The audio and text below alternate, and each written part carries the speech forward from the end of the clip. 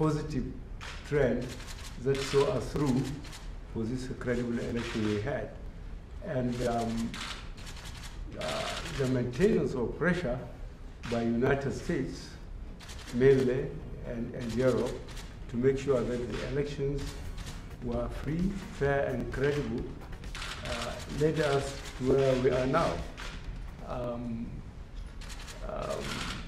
It would have been almost impossible if the United States did not maintain the pressure on the former Nigerian government that they will not accept anything less constitutional as far as the processes of the elections are concerned.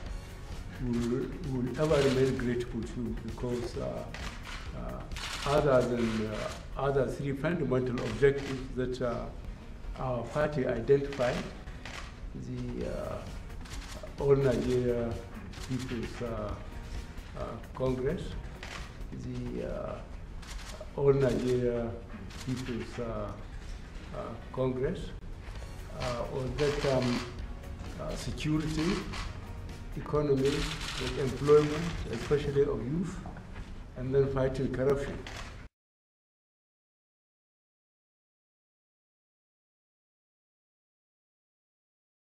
Respecting the diversity of Nigeria, what do you say to that?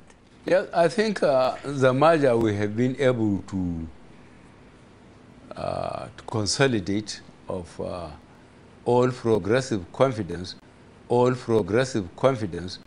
I think ought to disabuse the minds of those skeptics because this comprises of the main opposition parties which came from across the whole country and then which has succeeded now to be recognized here and abroad that is a real counter force to the ruling party.